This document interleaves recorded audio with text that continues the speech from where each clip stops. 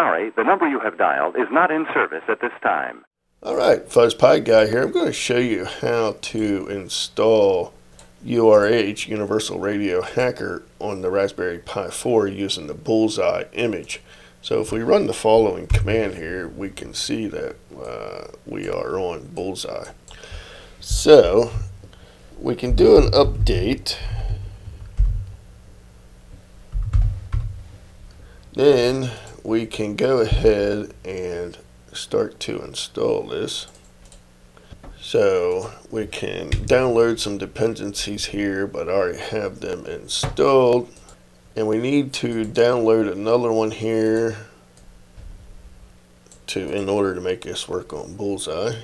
Then all we need to do is install it using pip. So now we'll go ahead and download it here. One other thing I think we're going to need is we'll go ahead and install the following, which that's already on there. If it fails, we may have to update that guy. But anyway, let's see what happens. Alright, so it is complaining about that, so we need to upgrade that guy.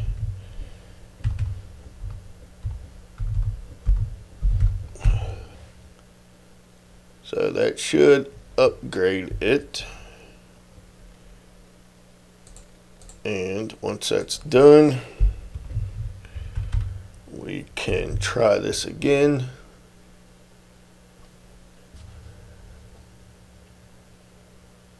And there we go. So we are up and running with URH on the Raspberry Pi 4 using BullsEye. Hopefully this helps out. Thanks for watching. Stay tuned for another one.